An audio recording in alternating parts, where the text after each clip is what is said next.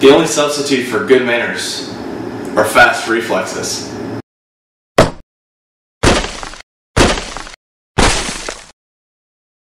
Hey everybody, how's it going? Long time no see. Chris D'Amico, Banned In Bama. Did a bit of a road trip, had some fun, went to Virginia and Jamaica, had a blast. Unfortunately,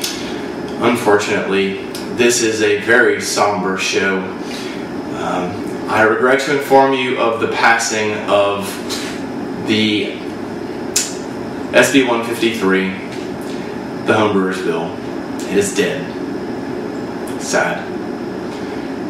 And the Brewery Modernization Act is probably not far behind. I'll not go into the details. I'll link to something I can find maybe about it.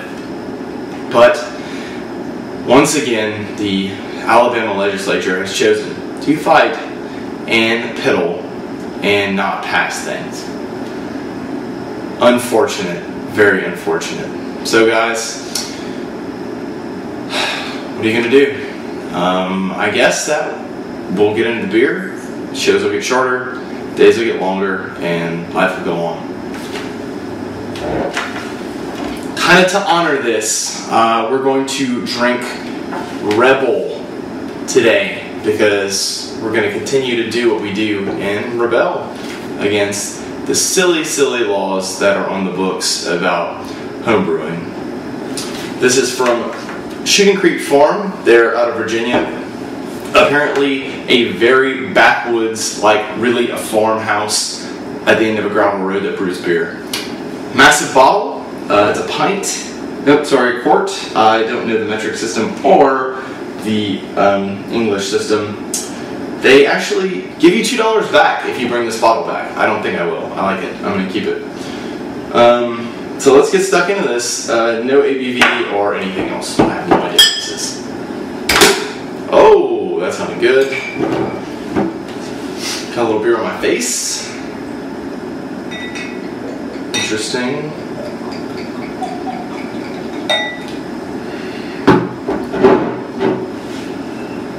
Those of you who don't have super telescopic eyes, check that out.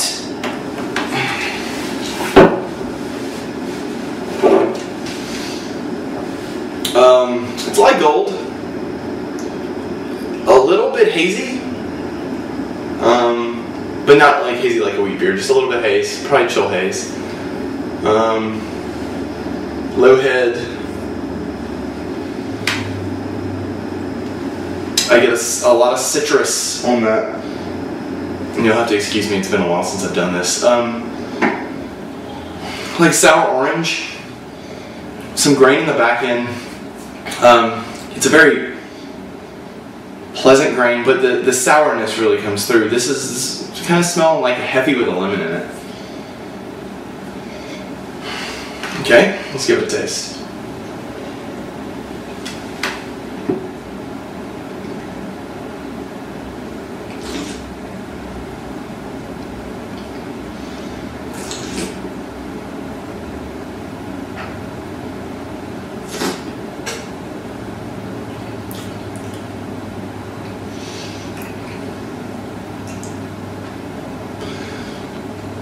So, really acidic up front, fades to like that sour orange that we were talking about, but really kind of lighter than the nose.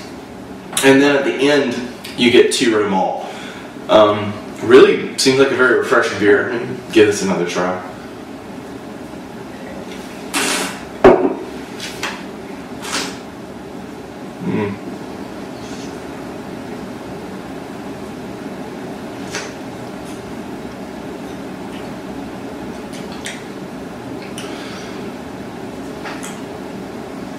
I like to change my vote from acidic to PVC almost throughout. It's like when you drink hose water, kind of.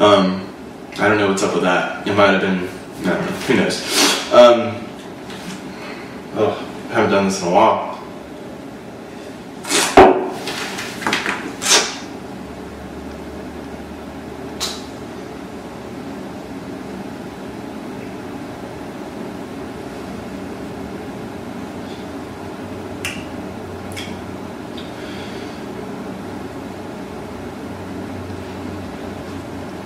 Okay, so how do you get this taste? How do you get this, since you're definitely not going to get 32 ounces here in Alabama? I would say that you would go with Shiner Hefe with lemon in it, pretty much. That's what I got on the nose, and that's really what comes to mind. I have been drinking Red Stripe for a whole week, so that could have really killed my palate. So I'll promise I'll get into some craft beer and change it up a little bit. That's it for me. Really sad about all this, and I hope you are too. But we'll have some fun in the next show. We'll do something different and try to get over it, you know. Anyway, signing off from an undisclosed location, somewhere in the Chattahoochee River Basin. I'm Chris D'Amico, and this is Banned In Bama. Cheers.